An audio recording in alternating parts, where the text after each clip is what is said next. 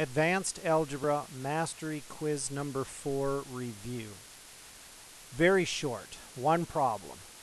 And that problem is to write an equation in slope-intercept form that passes through the points -3, 7 and 6, 1. Well, first we're going to have to use the point-slope formula. Now remember, the point-slope formula is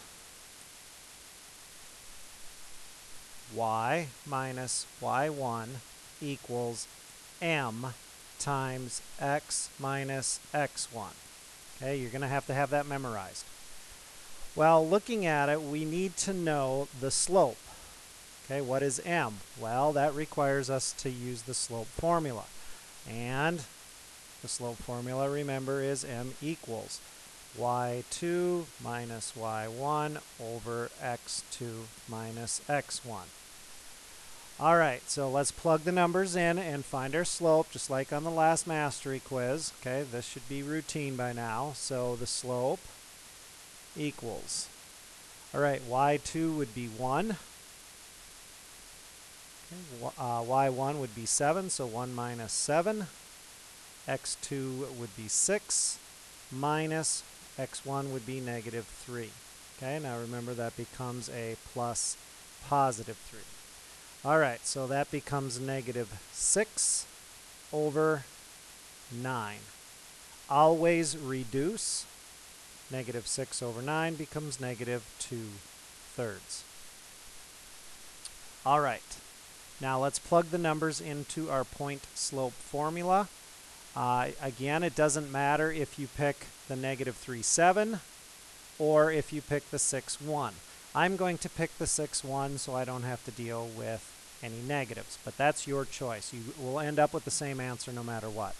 All right, so let's plug the numbers in. So y minus, okay, so y1, I'm going to let that be the number 1, equals the slope, which we just found, -2/3, times x, and the x1 is going to be the 6, minus 6.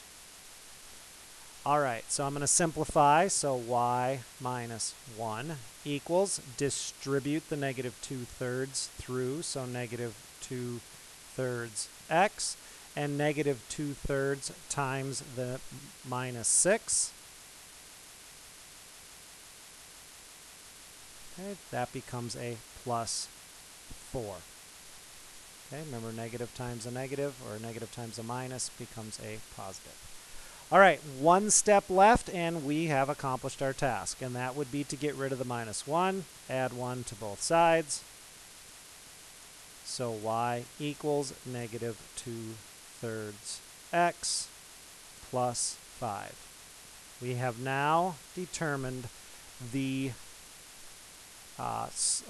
slope-intercept form that passes through the points -3, 7 and 6, 1. Now, one thing that I would suggest is checking it on the calculator. So pull up your calculator, go to your y equals screen, and type in what we just found. Okay, the -2/3 x plus 5 in your y equals screen, -2/3 x plus 5. Now go to your table, so go second, then the graph button, which is your table. We can then verify that these 2 points are in the table. So look for -3, 7. Yep, there it is. It's right at the top, -3, 7. And then the other ordered pair is 6, 1. So I'm going to have to scroll down a little bit. +6, 1. There it is. It's at the bottom. So I know I got the problem right. So use your technology, use your calculator to verify that that equation goes through those 2 points. That is it for Mastery Quiz number 4. Good luck.